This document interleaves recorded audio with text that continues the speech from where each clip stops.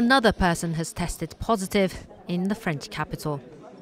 A fifth case has been reported and confirmed. It is the daughter of the Chinese tourist who was recently hospitalized. The health minister said that the woman, in her 30s, had been placed in intensive care. The father, an 80-year-old Chinese tourist who arrived in France last week, is on artificial respiration. It has come to light that 2 hospitals in Paris initially declined to test him for the coronavirus after he called emergency services. He had a fever, but no other respiratory symptoms at all.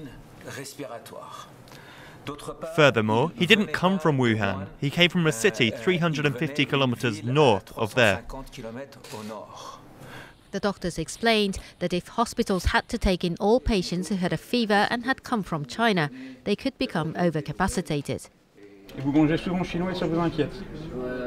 Since the outbreak became a global concern, calls to emergency services have multiplied. The head of the Paris call centre cautions against panicking.